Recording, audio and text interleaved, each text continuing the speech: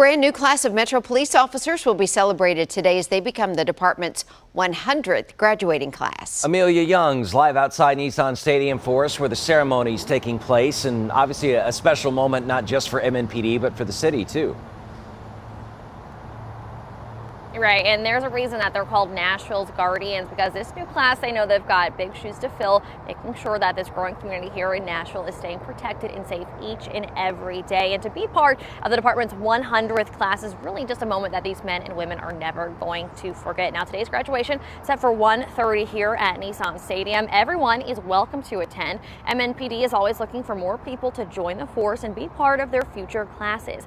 If you are interested in applying in the future, we did pull some stats. Depending on how long they've been with the department, officer salary ranges from $45,000 to $80,000. They get paid 35 paid days off per year and allowed 1 sick day per month, accumulated up to 120 days. The city also pays for 75% of their health insurance. Last year, the department teamed up with Metro schools to increase student interest in law enforcement careers, which allows high school students to take dual enrollment courses, earning them college credit in programs like criminal justice, legal process, and more. That sets them up to continue their education and earn an associate's degree at Nashville State Community College.